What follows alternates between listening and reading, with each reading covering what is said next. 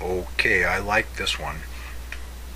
What would happen, sort of ties in to the last one, what would happen if there were no life after death? Then the meaning would be that there is no meaning, that there is no reason. And from there, it is possible for some to enter into the present as it were a gift, so to speak. Life is for the living, as dance is for the dancing, songs are for the singing.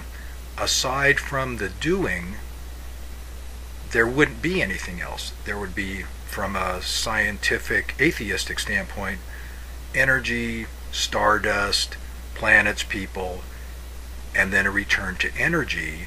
What's the point? Well, there is no point. Points come after existence. The given is the existence, and then from there it's possible to carve existence up any way one chooses, to view it as one chooses. That might answer the question or raise a bunch of other questions.